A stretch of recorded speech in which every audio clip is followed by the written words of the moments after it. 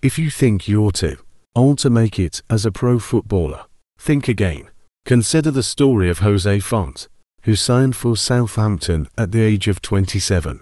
When they were in the third division, he went on to help them secure two consecutive promotions, and by the time he was 29, he was playing in the Premier League. At 33, he played a crucial role in Portugal's Euro Championship victory, and at 37, he captained an underdog team to win the French League.